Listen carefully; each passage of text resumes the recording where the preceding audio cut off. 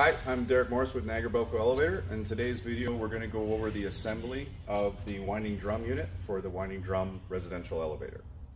So if you want to have a look here, we have the different parts unassembled.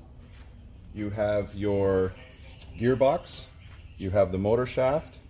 This is the piece that makes sure that the ropes stay apart and that they don't cross over.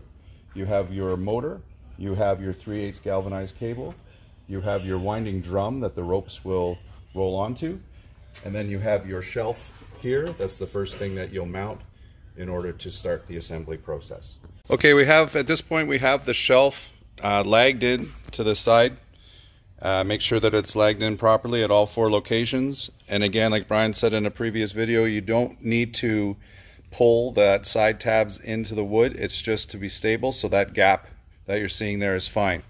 Put the 3 back bolts that are to grab the assembly loose in the back holes so that they're easier to get at once you put the assembly in front of it. And the assembly itself is slotted at those locations, so it will slide under those bolts, allowing you to tighten it. Now this assembly is about 120 pounds. You're going to probably want 2 people.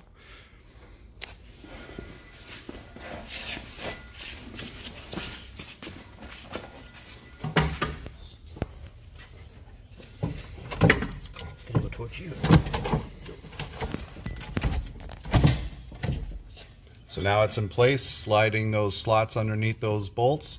So because of the access behind the drum, and obviously you've got a hoistway wall at the back side of that shelf, you're going to want an extension on your ratchet and reach down, and you should be able to grab those bolts without issue. So now we've tightened the front 3 bolts, which the access to those are fine, and we've tightened the back bolts that we mentioned in the last segment there that you slid underneath.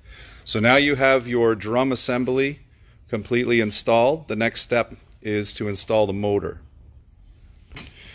Alright, so now we're going to install the motor.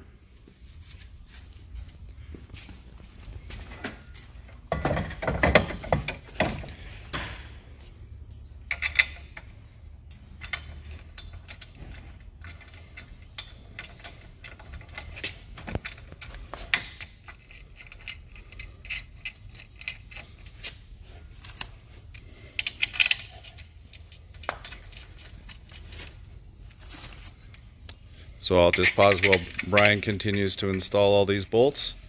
Okay, now that you've installed the motor and put your bolts in, you're going to tighten those bolts up. You can not always access the one right in the back here, but it is not necessary to even install it. 3 bolts will suffice for this. Now you can do your wiring. So your wires are here for your brake to hook into. You'll run your wires up for that. This is for your motor. You'll connect that to your controller. Just take this out and change it for your wires. And this is your safety switch, which will go on here. We put a fitting on so you know that's not the one that you attach to. You will attach to the outside too and strap that back up like that.